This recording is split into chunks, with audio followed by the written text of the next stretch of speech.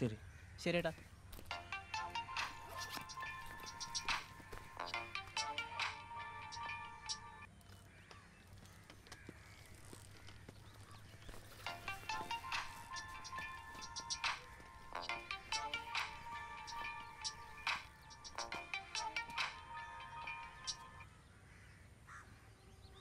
എവിടെ മൈരേ ഫോണേത് മറ്റടുത്ത് കൊണ്ടുവച്ചിരിക്കണ?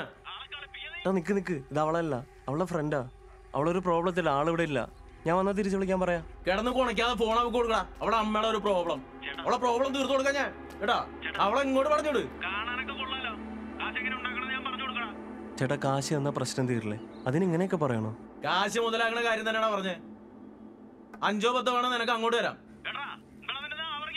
ചേട്ടാ അങ്ങനെ ചുമ്മാ ട്രിഗർ ചെയ്യല്ലേ. ആകെ കുളിര് കോരി നിൽക്കുക, ഒരു നൈസ് പരവേശത്തിലാ. അത് തന്നെടാ നിന്റെ അവളുടെ ഒക്കെ കുളിർ മാറ്റുന്ന കാര്യം തന്നെ ഞാൻ പറഞ്ഞത്.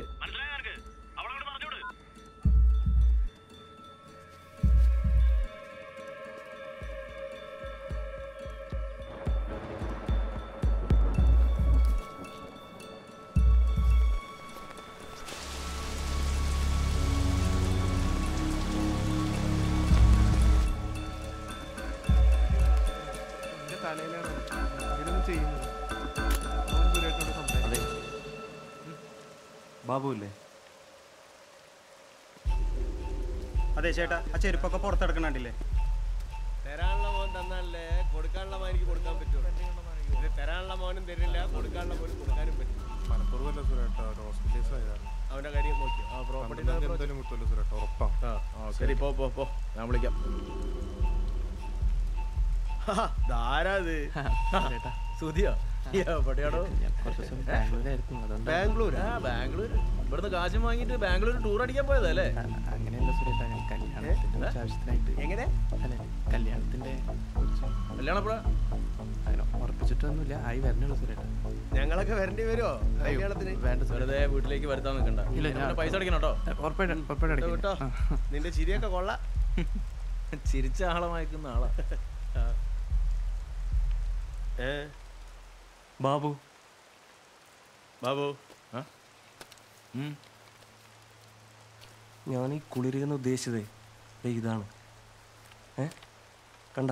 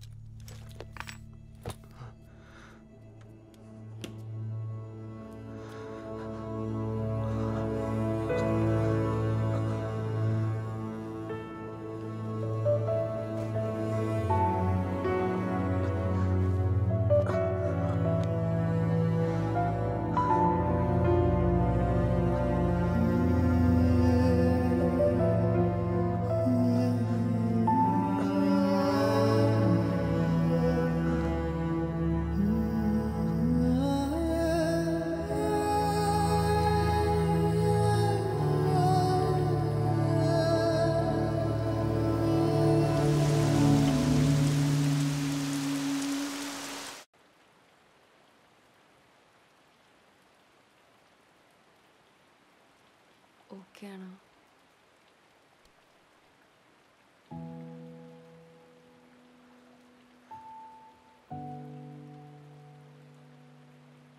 അച്ഛനൊരു കാരിയറായിരുന്നു. അമ്മ മരിച്ചതിന് ശേഷം അച്ഛൻ ഫുൾ ടൈം ഡിപ്രസ്ഡ് ആയിരുന്നു. ഒരു ദിവസം അച്ഛൻ ചിക്കുവിൻ്റെ അമ്മയെ വീട്ടിലേക്ക് വിളിച്ചുകൊണ്ട് വന്നു. ചിക്കുണ്ടായി. അത് കഴിഞ്ഞ് ആള് വലിയൊരു കേസിൽ പെട്ടു.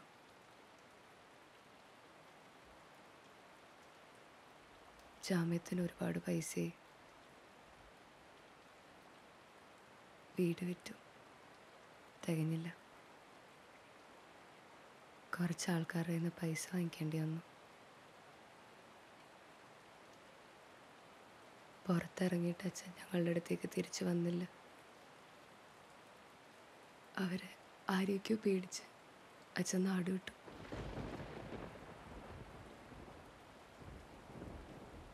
പ്രശ്നങ്ങൾ സഹിക്കാൻ പറ്റാതെ ചിക്കുവിൻ്റെ അമ്മ അവളെയും കൂട്ടി അവരുടെ ഭർത്താവിനടുത്തേക്ക് തിരിച്ചുപോയി.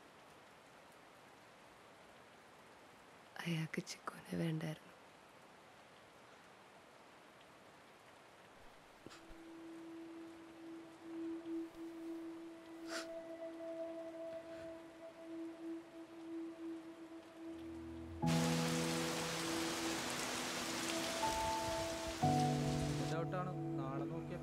നാളെ എന്തായാലും ശരിയാക്കി തരാം. ഏയ് അതൊന്നും പറഞ്ഞാൽ പറ്റില്ല. ഇന്നേക്ക് ഇന്ന് തന്നെ തീർക്കണം. എനിക്ക് ഇവിടുത്തെ താമസക്കാരെ കൊണ്ട് പൂർത്തി മുട്ടിയിരിക്കുക.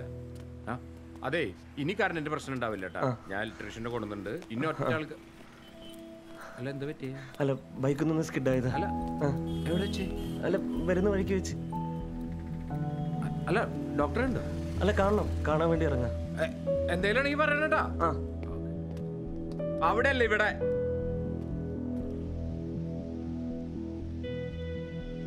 ഇതയാ ആദ്യമായിട്ടാണ് എന്നോട് ഒരാള് ഞാൻ ഓക്കെ ആണോ എന്ന് ചോദിക്കുന്നത്.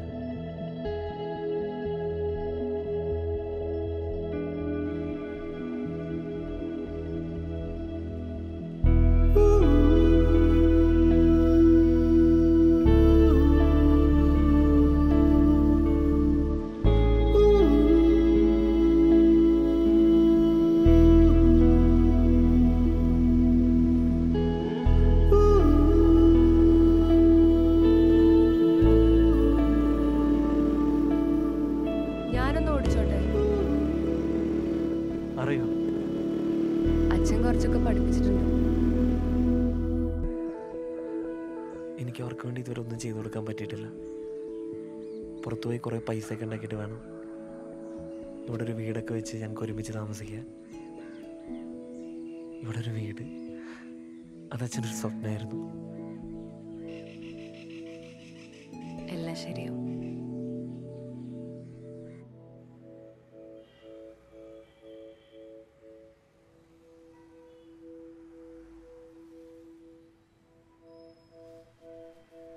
സഞ്ജു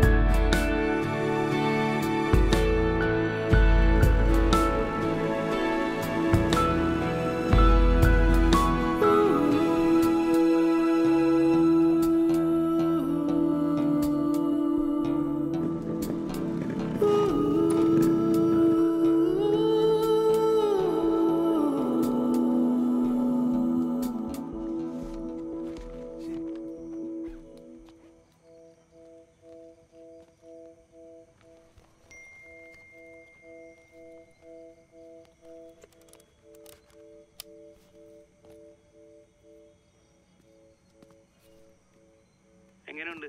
ഇത് ഞാൻ പോസ്റ്റ് ചെയ്യട്ടോ? ഇത് പോസ്റ്റ് ചെയ്ത കഴിഞ്ഞു പോണതിന്റെ കാര്യം. നീ നല്ലോണം ചിന്തിക്ക്, അല്ലെങ്കിൽ നീ എന്റെ കാശ.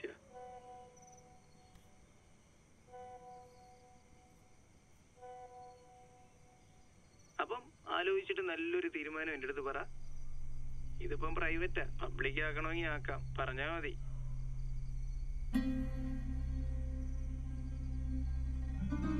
പിന്നെ കേസായി ബഹളമായി, നിന്റെ ടെസ്റ്റിനെയൊക്കെ അത് ബാധിക്കും. നീ ആലോചിക്കുക. ഒന്നുമില്ലെങ്കിലും നീ എന്റെ ഫ്രണ്ട് അല്ലേ?